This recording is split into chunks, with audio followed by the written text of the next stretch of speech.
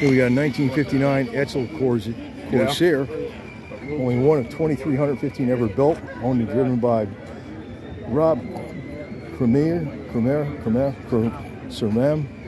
I don't know, I'm not saying that right. Daytona Beach, original 303.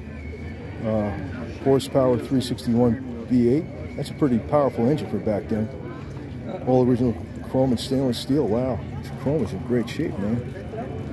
The car is 65 years old or something like that. 66 years old. 57, 59. So that's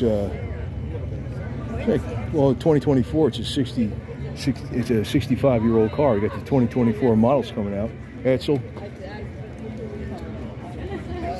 Big car, man. These cars should have sold. Well, you know what the problem is?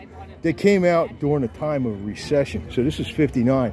58, 1958, there was a very bad recession. That's when these cars were coming out. And, you know, I think Edsel should have not used his name for it, you know. Should have called it the Meteor or something or whatever. I don't know. Whatever, something that's named after some kind of planet or something, you know. I don't know. Plato. I don't know. Is that a planet? Yeah, I don't know, whatever.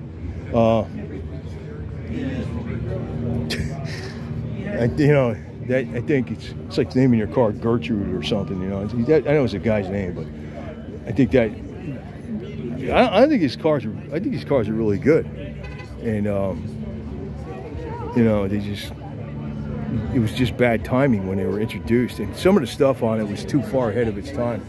So people were looking for a practical. When they're buying cars in ¡58, most of the Chevys were like this is a Ford, but most of the Chevys weren't the Bel Air one. They were like the downgraded one, because they were like, everybody was broke because of recession.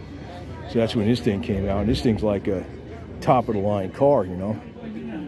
So that didn't help the sales in the beginning.